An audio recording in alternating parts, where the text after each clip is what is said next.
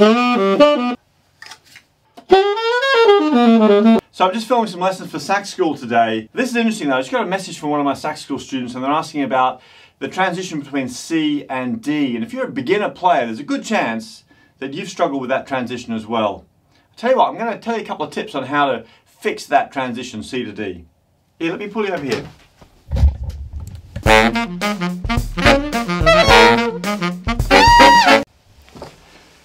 Now, if you're a beginner player, if you're just getting started, then there's a good chance that you're having trouble with this transition as well. And it's good to talk about these sort of things because sometimes it can be so frustrating when you're at home and you come across an issue like that where you just can't get a note out.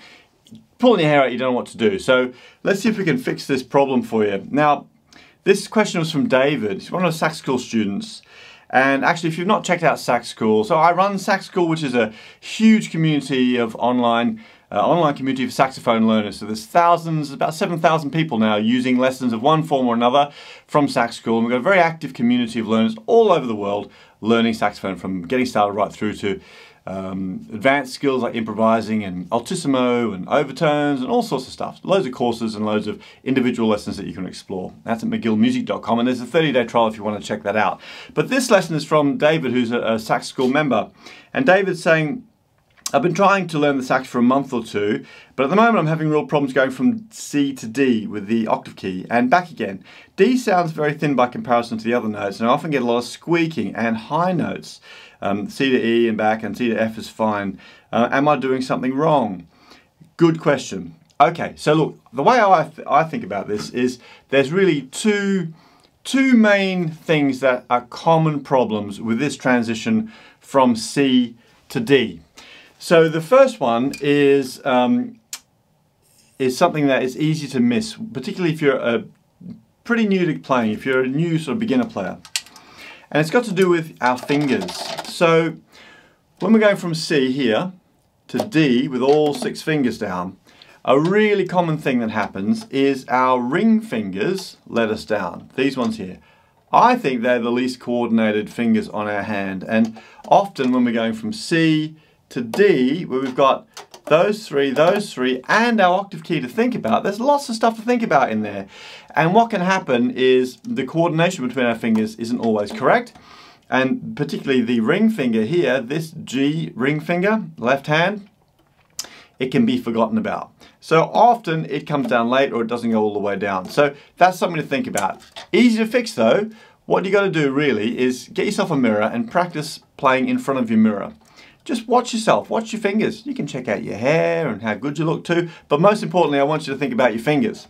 So watch those fingers, and what you're looking for here is to make sure that when you go from C to D, that all these fingers are moving in unison, they're all coordinated.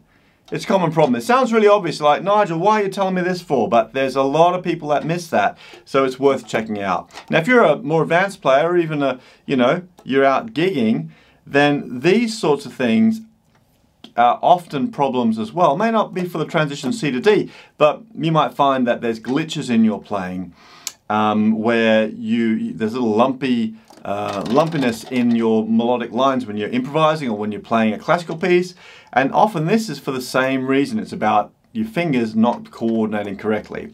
So it's worthwhile for a player at any level to spend some time watching themselves in the mirror and making sure that their fingers actually move together. So there's 2 things you're looking for: that your fingers move together, and also that your fingers are super close to those keys. And in an ideal world, your fingers should be touching those keys all the time.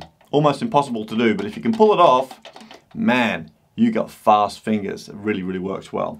Poorly coordinated fingers, that's the #1 cause for transition issues between C and D.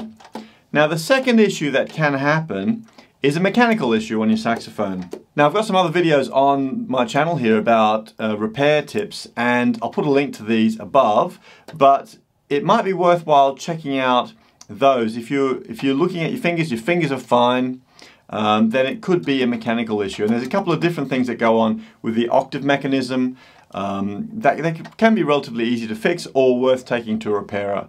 So I'll give you one other tip actually that is worth checking out before you resort to getting some repair work done on your saxophone, and that can be about your embouchure. So making sure that your throat is very open when you're playing, so Think about how you are when you're yawning.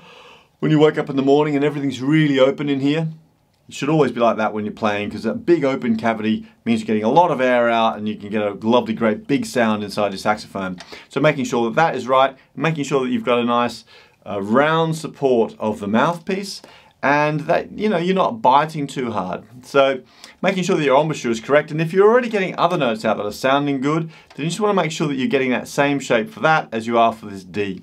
So provided you've got that right, and your fingers are okay, then it could be a mechanical issue. Now just give you one quick tip to look for this. And this is the most common issue. Our octave mechanism at the top here that's the octave key that moves up and down when we push our octave key on here. You notice that when I put my G finger down, that it goes up and down, right? So when you've got your D fingers on, you need to make sure that you've got the octave key on, but because you've got that G finger down, your octave key should be sitting down on the top of the neck here, okay? You don't want it to be up, you want it to be down. If it's not down, then you're going to have an issue when you get to that D. So just check that out. If that doesn't look right to you, you might want to get some advice on that. But anyway, I hope that helps you. I think when you're first getting started with saxophone, it's really important to try and overcome any little issues like this. If you've ever got a question, you can reach out to me through the channel, or ask somebody who knows about that stuff, because I think the most important thing is to really get into the habit of practicing, having fun, playing some music and enjoying yourself. And that's really what sax school is all about. So one other thing I would suggest is to, apart from checking out those repair videos on my channel, if you want to find out a bit more about sax school, I've actually got a free saxophone toolkit on my website. It's a bunch of lessons and resources that I make for free for everybody, and it's definitely worth grabbing. It'll give you a chance to check out a bit more about my lessons, but also there's some stuff in there that'll help you whether you're just getting started or want to learn about improvising or want to develop your tone, or also if you want to learn a bit more about, I think, one of the sort of secret ninja tips to being a really successful saxophone learner, and that's understanding practice habits. So we've got some good stuff on practice habits in there. If you go to the website, I'll put a link up above here actually for my saxophone toolkit. That's definitely worth working out. Hey, if this has been helpful to you, let me know in a comment if you've had a problem like that, or maybe if you've found a different way to resolve these issues, or if there's something else that you're struggling with that you need to know about, let me know about that in a comment too, because it helps me to make better videos for you guys. And if it's your first time here, make sure you subscribe so you'll find out about all the new videos that I'm putting out. I'm putting out stuff all the time on my channel here, and I want to make sure you find out about them and you don't miss out on them. So anyway, that's it. I'm going to get busy making my videos today for Sax School. Have a great rest of your day. Keep practicing hard, and I'll catch you on the next one.